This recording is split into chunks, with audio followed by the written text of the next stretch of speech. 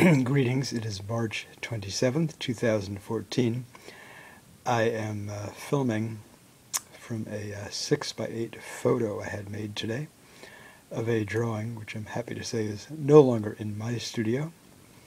It is in the home of a couple in Puget Sound, Greater Seattle.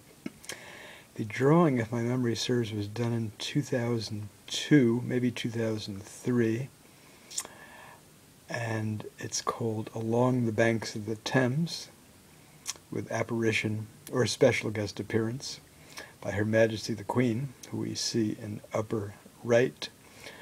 To the left of her head, viewer's left, that would be her right temple, we see the London Tower, Tower of London Bridge. There's a small, some sort of might be a sightseeing excursion boat in the lower left foreground. The drawing was done in India ink with colored pencil, maybe a bit of watercolor, on paper, which was then cut out into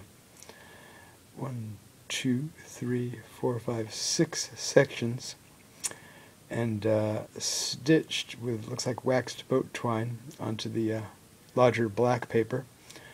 Her Majesty was drawn directly and with a colored pencil on the black paper there. And if my memory serves, the original is about probably